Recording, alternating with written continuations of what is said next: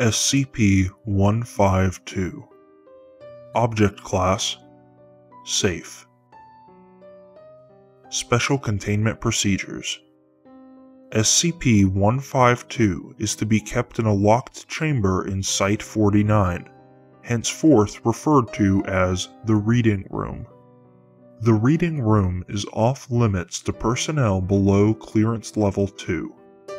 The Reading Room will be equipped with one ceiling lamp, one security camera, one scanner, copier, printer to be restocked with paper and ink as needed, one standard office chair, and one standard office desk upon which SCP-152 will rest.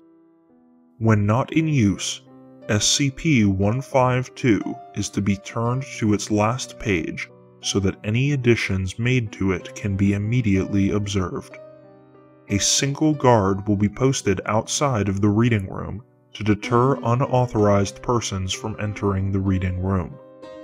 All personnel are advised to remain quiet if they are near the reading room. Description: SCP-152 is a large, hardbound book with leather bindings. The paper inside resembles vellum and is written upon in black ink. The contents of the book consist entirely of a series of entries that describe apocalyptic events, which are not always XK-class end-of-the-world scenarios, but invariably deal with the extinction of humanity.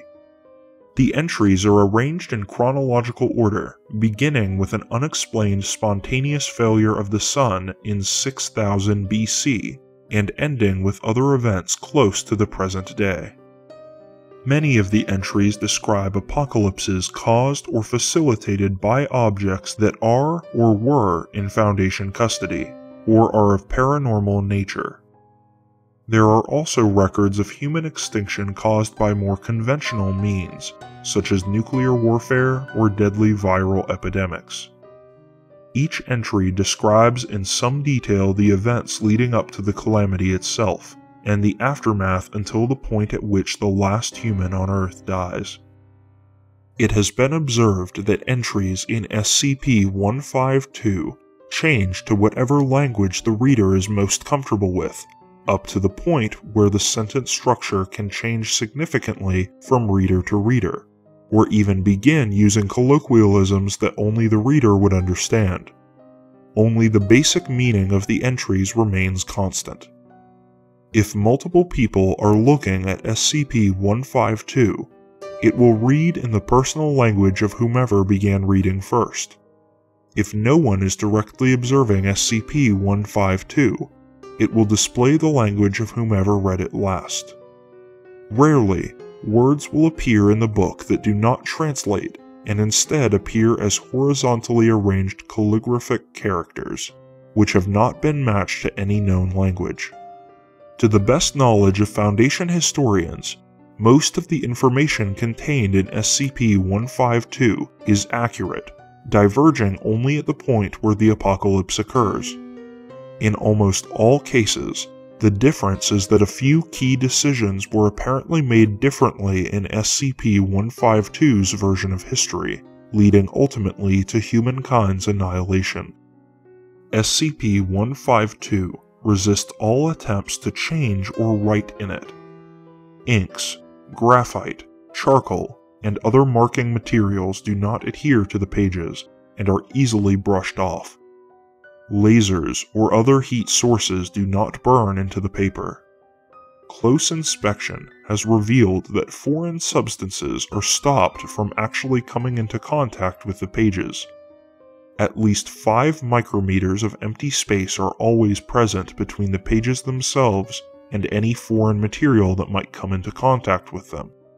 For this reason, SCP-152 does not decay, which also means that it has proven impossible to determine SCP-152's exact age.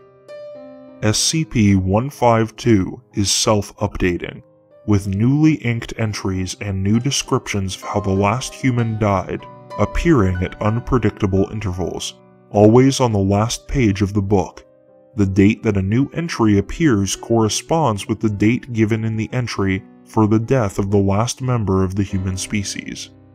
When space becomes an issue, extra pages appear along with the text, and the spine of SCP-152 broadens accordingly.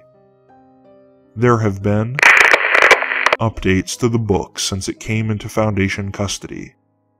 As with past events, SCP-152 has proven to be up to date on current events until a point at which a catastrophe occurs. Because recent entries frequently concern entities or groups of interest to the Foundation, including the Foundation itself, SCP-152 is to be checked regularly for any information of importance. Addendum 1.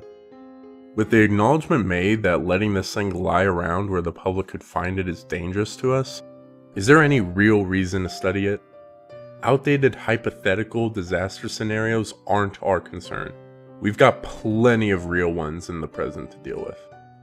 05- Addendum 2. The book is accurate enough about pre-disaster Earth that it makes a decent guide to the present.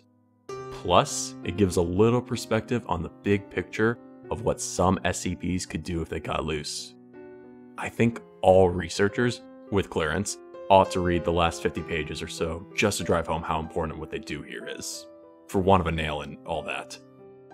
Dr. Jansen. Addendum 3. Jensen, half the entries in the last 50 pages show the Foundation screwing up and killing everybody. 05- Addendum 4. Like I said, it gives a little perspective. Dr. Jensen.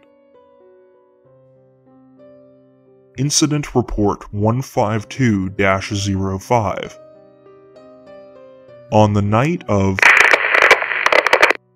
the security guard on camera duty noticed that SCP-152 was missing from the reading room. However, by the time she had finished reaching for the switchboard to report this, SCP-152 had reappeared, and there was a new entry on the last page. As this was the 5th such occurrence of sudden disappearance and reappearance, a simple test was conducted with a high-speed camera, a sensitive electronic scale upon which SCP-152 was placed, and an alarm set to go off if the weight upon the scale abruptly changed. The next 3 updates to SCP-152 all set the alarm off, and the high-speed camera revealed that SCP-152 vanished from sight for exactly 1 second each time. Addendum 5.